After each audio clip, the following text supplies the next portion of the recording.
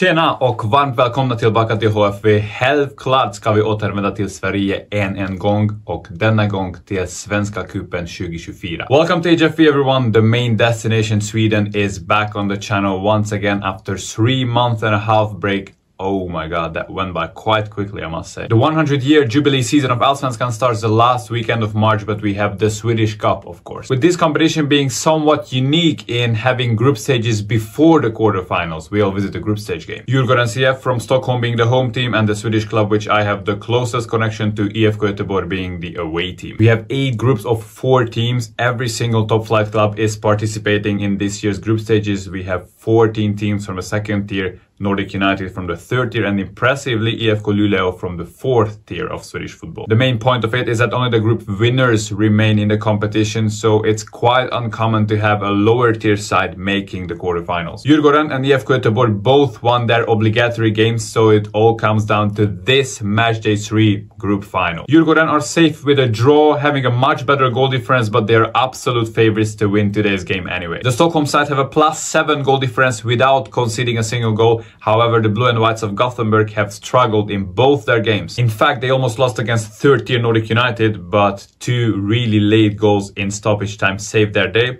After that, they won against Skövde 1-0, but that decider also came quite late after the 80th minute. They have a +2 goal difference and not so convincing performances so far. Djurgården won 5 out of their last 10 meetings against IFK Göteborg. I've been there at 2 of those last 10 meetings. I was lucky enough to document those, and curiously those 2 were the ones which IFK Göteborg won. But both those games were on their home ground on the west coast of Sweden in Gothenburg. In fact, the last time IFK Göteborg won away against Djurgården dates back to 2011 September. Now, the current stadium of Djurgården, Tele2 Arena, they played there since 2013, so since Djurgården played in Tele2 Arena, IFK Göteborg have never won against them away in Stockholm. So these days, Blåvitt aren't exactly favorites when it comes to playing Blåränderna in Tele2. Will it be different this time? Probably not, but let's find out.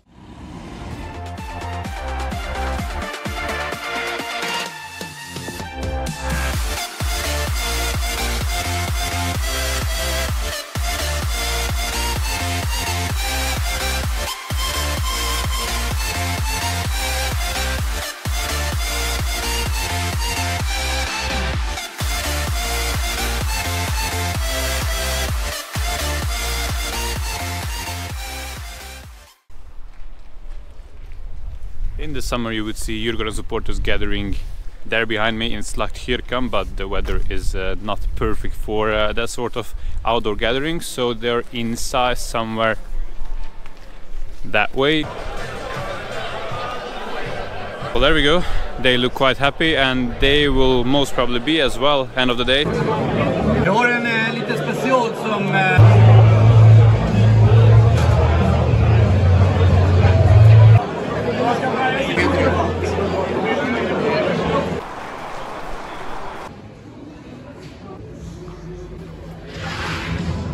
Hej och välkommen. Tjena.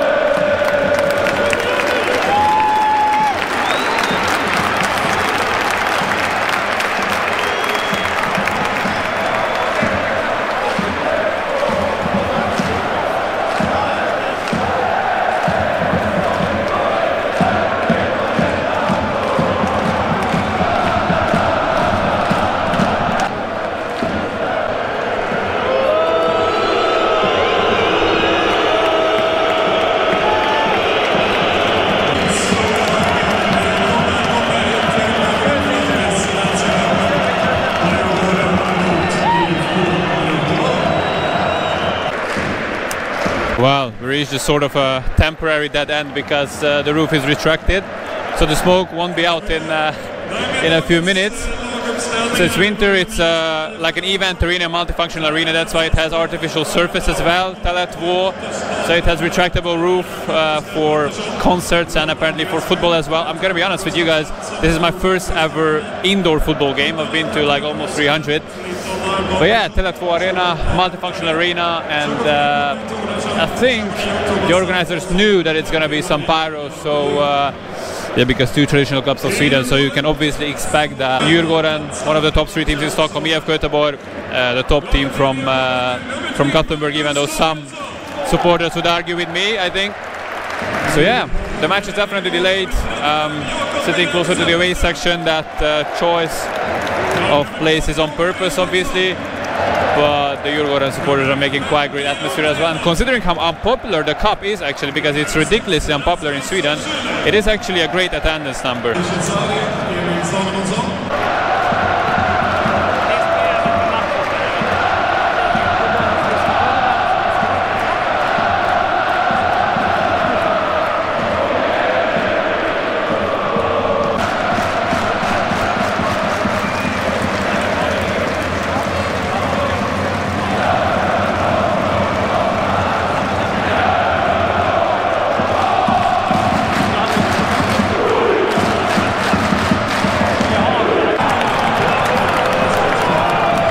Is actually underway on time despite all the smoke.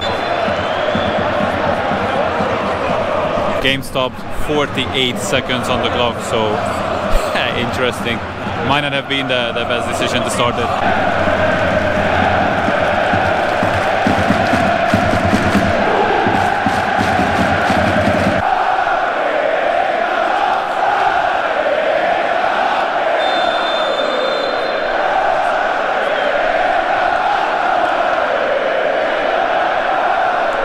And in this moment, after 25 minutes of break, we carry on from the 45th second. Let's go.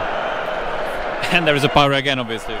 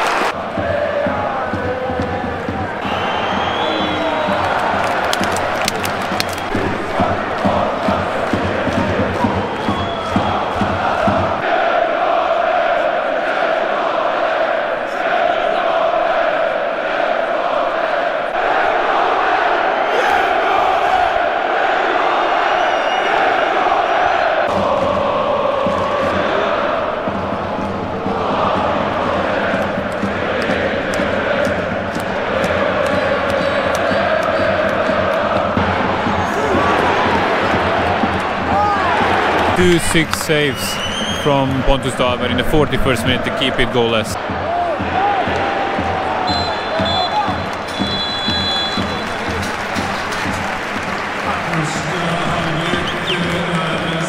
We saw an okay first half. Djurgården were dominant, must say, especially towards the end, because they had several big chances. Blåvitt had some shots which looked decent as well, but none of them hit the target. They were actually better than I expected.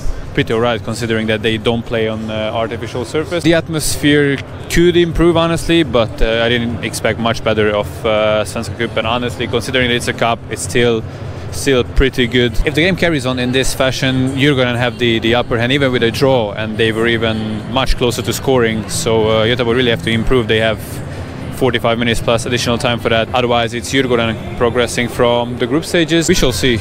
It's quite clear that there is quality in the open play. However, considering chances, shots on target, the game could still improve, be a bit more enjoyable.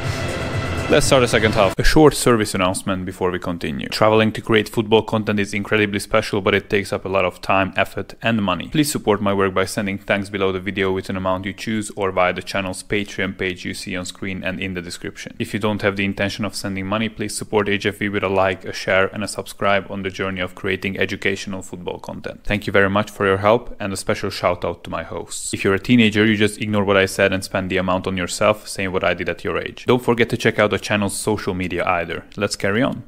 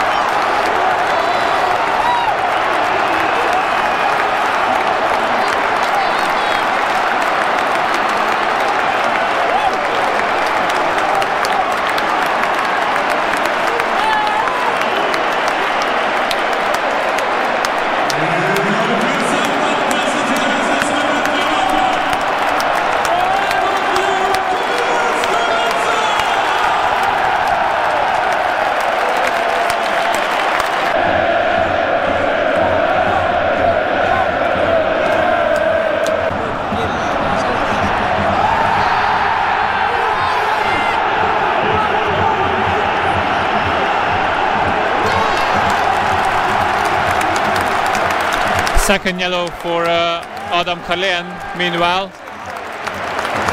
And yeah, that happens just a minute after Djurgården got in front. It was a really great solo action on the left side, cutting inside, curling it past the keeper with the right foot. 76th minute, 1-0 for Djurgården. And now even a red card for IFK Göteborg, Adam Carlén. So Djurgården are as good as through, and to be honest they deserve it as well, because they were absolutely superior in the first half, and in the second half even Göteborg had some chances, and there were periods when they were better in open play. It was still Djurgården being dominant if you look at the whole of the game.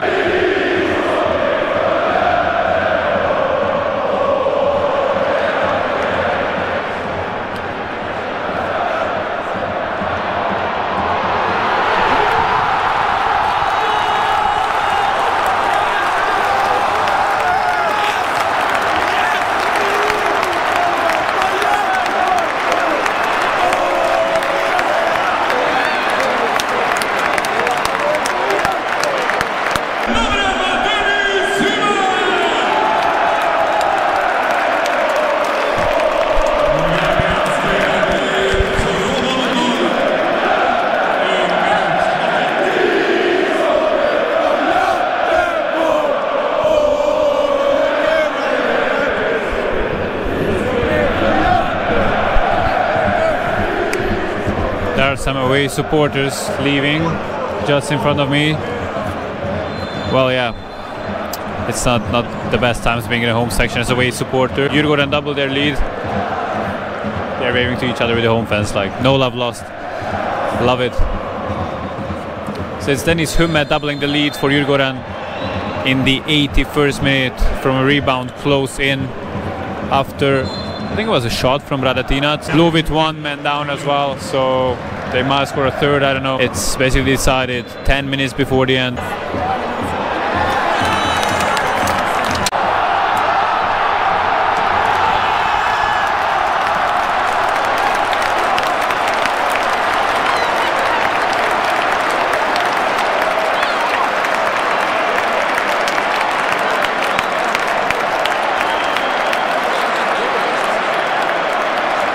That sort of thing you can't really capture because Pontus Dahlberg just missed out on hitting the ball properly, and he just spinned off the outside of his foot and ended up in the net. 3-0 Djurgården in the last minute of additional time, 94th minute. It's one of the usual results here for IFK Göteborg, either 3-0 or 1-0 defeats. But this is a clear own goal. It's I don't think IFK deserved this, but yeah, the win was clear for Djurgården anyway.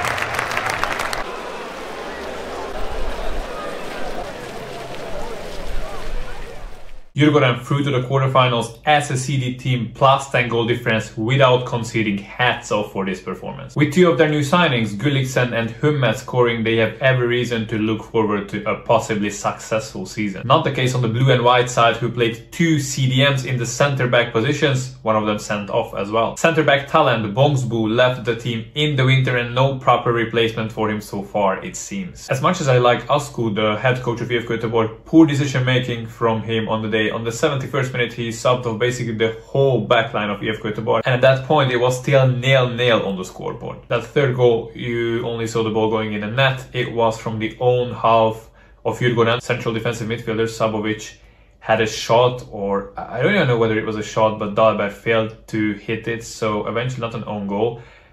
It's really poor decision making from the keeper to come out of his goal. It's unfortunately not the first time we saw it from Dahlberg, remembering the IFK away game last year when he shot Svensson in the head to give IFK the goal. Yeah, he made some great saves as well, but I think this goalkeeper action just summarizes the whole situation around the IFK Göteborg right now. The cup will carry on with Djurgården, Malmö, AIK, Degerfors, Halmstad and Brommapojkarna already in the knockouts. That was it guys for today. I hope you enjoyed the content. If so, join me on the channel's socials. You can see all possibilities on screen. Check out the Sweden playlist, link one in the description. You also have respective playlists for the two teams playing today. Djurgården playlist link 4, Blåvitt playlist link 5. I was HFB, take care, ses nästa gång. Forza Djurgården! Ja, för fan.